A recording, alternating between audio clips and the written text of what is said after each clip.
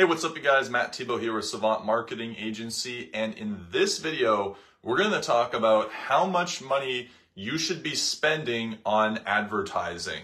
You know, it's the age-old question a lot of contractors will ask us, you know, should I be spending 5% of gross revenue? Should it be 10%? Should it be this magic number or that magic number? Or how much should I spend? I don't really know. You know, what kind of budget should we create for advertising? And so in this video, I'm going to share with you my personal philosophy of advertising. Obviously, I'm a little bit biased because I'm an advertiser, but I'm going to give you a really good way of thinking about this that I think that not a lot of people will consider. And I'm going to present to you some different beliefs maybe than what you're used to, and attempt to explain things in a way from the perspective of an investor instead of just like, hey, I'm just spending money and it's gone, right?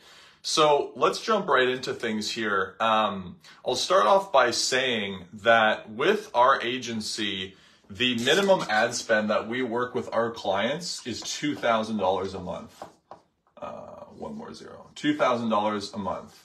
The reason for that is just because we know the systems, we know the market, we know that what we can do performs.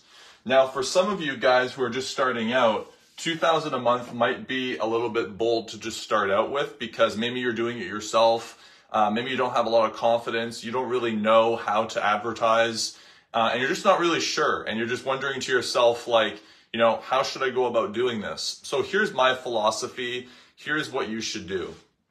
So to start for any marketing campaign, I recommend that the very minimum amount that you do is around $500 to $1,000 a month in advertising. This is not spent on like marketing fees or anything. This is like your ad spend. So I recommend that you spend no less than $500 a month or $1,000. Why? Is because any less than this, and you're simply just not getting enough momentum, or you're not creating enough impact for it to actually be like a good measurable result, right? Like if you're doing like $200 a month in ad spend, it's just not enough impressions and exposure to be able to get enough data back quick enough for you to be able to see, hey, this is like working, right? So that's the first thing I would say is come up with a budget. I would say no less than this. Like I mentioned, with our agency, we start clients off at around $2,000 a month just because we know the market, we know how to advertise, we have our proven processes. So any less than that for us is just not the type of impact that we want to make, right? So start off with around 500 to 1,000. Next, what you have to do is define the amount of time that you want to market for, right? So the amount of time that I would recommend is 3 months.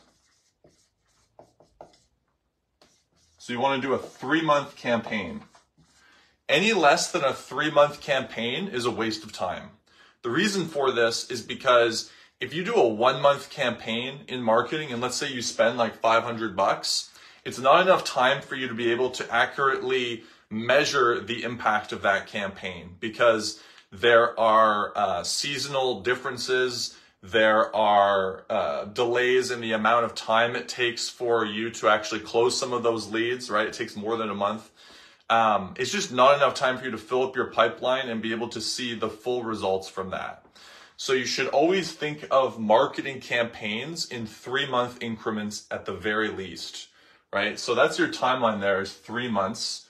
So now that we've talked about timeline, and let's say that, you know, that's going to be the budget that you want to start off with, then the next thing you need to ask yourself is people will be like, well, how long do I keep that going for, right? Until I call it quits. Like, do I go for just like 12 months?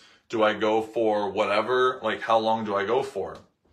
And so the way that I think about it is basically what you do is you run your campaign for 3 months. And then you run the campaign for 3 months. And after that 3 months, if you don't break even at least, then there's something wrong with the campaign. So for campaign to continue, after 3 months, I recommend looking at the numbers. And then if you at least break even, then that is going to be a win. Here's why. A lot of contractors, when they hear like break even, they're like, well, that was a failure. Like that campaign didn't work or blah, blah, blah. Here's why that kind of thinking though is wrong, because anytime that you can advertise and break even from your advertising, that is a win. And here's why, is because you have just acquired a customer outside of your network that doesn't know you, you don't know them. You acquired them through advertising. You got exposure through that advertising to all these people and all these seeds that have been planted that you don't know yet the full results of that, because you're just looking at that small 3-month period. And you just got paid to be able to advertise. And at the end of the day, okay, you didn't make a profit from it because you spent money on advertising and you broke even from the money you made from it. But you acquired a new customer and you can get referrals from that customer because you've now tapped into a new network, right? So if you do something like door hangers, you hit 5 houses to the left, 5 houses to the right of the house that you got from your advertising, then you just acquired a new customer and you acquired into their new network from advertising. And this is how you're able to grow, right? And so let's say in that 3 months there, you invested, I don't know, $3,000 into advertising spend, right? So you did that $3,000, and let's say that you broke even on that $3,000, right? So that would be kind of like a low profit, right? Like you're not making any profit, $3,000, but you were able to get some new customers for that and get into a new network. Well, then what I would recommend is do another 3 months, but do it at $4,000, right? So now at least you're breaking even. So now you're going to up it $1,000 more in that 3 months. And then maybe you get more and more comfortable because you break even again. Then you can do 6,000, and then you could do 7,000, and you can keep doing this until you scale to the point where you reach what I call, this is called the ad cliff. So what is the ad cliff? The ad cliff, what I call, is where when you reach a point where you're spending so much money in ad spend per month that you're actually just beating out your competition completely, because nobody can afford to spend that much money on advertising profitably or be able to spend that much money and not be at a loss, right? So as long as you're even just breaking even on your ad spend, you should just keep spending more until you can't. Because breaking even, at least you are acquiring customers, you're going to be able to get referrals, and you're gaining market share, right? So a lot of contractors, their perception of this is, oh, I spent this much money and we only broke even.